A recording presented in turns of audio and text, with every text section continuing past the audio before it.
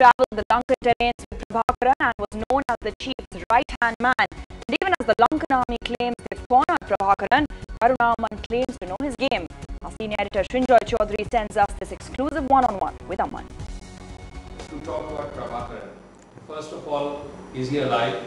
Secondly, is he in that little territory? And thirdly, can the LTT recover from its present position?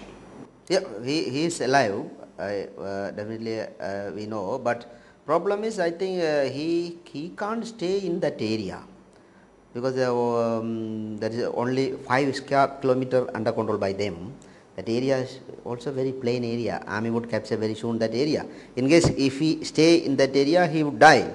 I think according to my knowledge, he already escaped in the jungle. LTT never regain again because they can't build up again because this is the LTT last moment. After I broke away from the LTT, they never do the offensive against the army because they lost that capacity. That's what they made a lot of mistake, I think. At the same time, he spread his forces everywhere. They try to establish east here. Those days we never do like that. Eastern region we used as a guerrillas and we controlled the northern region. Then when east was liberated by the army, more than 3,000, 5,000 cadres died in eastern battlefront. He made a lot of that also mistake. Does he go to the battlefront? Does he interact with soldiers? No, never, because that's what he lost now. I went 22 years with the LTT.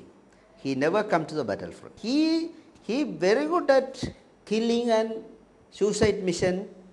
That is their part. This killing of Rajiv Gandhi, Yeah. in the long run, was it the right decision? Because you lost the support of India. After killing Rajiv Gandhi, major turning point. He made a big mistake. Now, first mistake. Then India banned LTT as a terrorist organization, as well as all the countries, more than 26 countries banned the LTT as a terrorist organization. That is a major setback for the LTT.